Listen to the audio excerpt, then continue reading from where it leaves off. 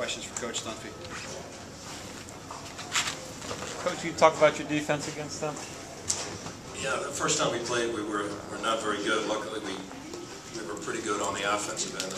Al and I actually talked about it before the game that we couldn't stop each other the first time. And typically, when those things happen, the game is going to get much tighter. The second time around, it's going to be much harder to score. I thought we stepped up, made some shots. I thought Randall was great in the first half.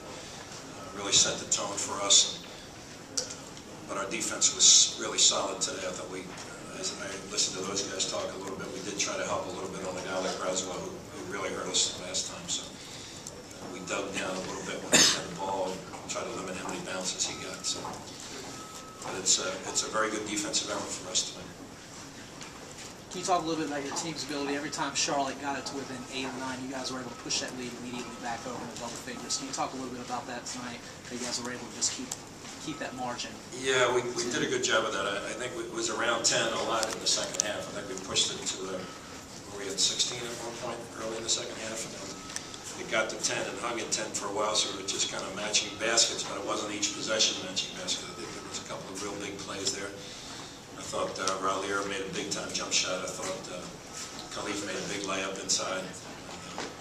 So we were pleased with stemming the tide, as it were, because you know they're going to make a run at you. But I thought we battled very well in that stretch. Coach, how did you feel about the officiating? Were they communicating with everybody about keeping it physical and pushing that limit?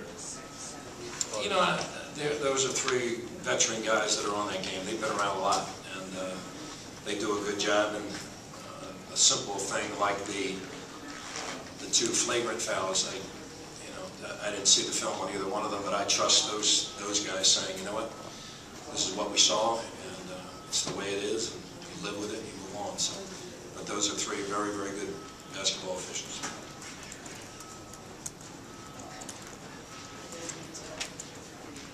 Any more questions?